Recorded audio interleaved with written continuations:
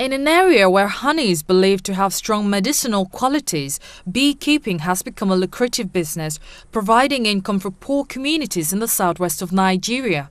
Because it requires minimal labor and investments, it has become an ideal choice for farmers trying to eke a living. Many locals practice honey hunting, which is when wild bees are tracked down to harvest their honey. This practice has been in the communities for a long time, but enticing bees to live in specially built hives has dramatically improved productivity and profits. Internationally, people cry of beekeeping. Beekeeping, honey is very good for you. This is good. I just feel, well, it's okay for me. And when I consider a liter of honey, what does it cost me to produce here? Except for the hazards. A liter goes for a minimum of 1,500. Some honey buyers like Toyin Alebade prefer their products fresh and homemade.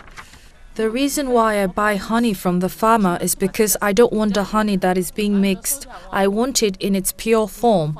Once it is time for it to be harvested, I will go to the farmers right out into the bush, where they make a profession from beekeeping. I fill up my kegs there and buy it and bring it to the city to store them in my shop.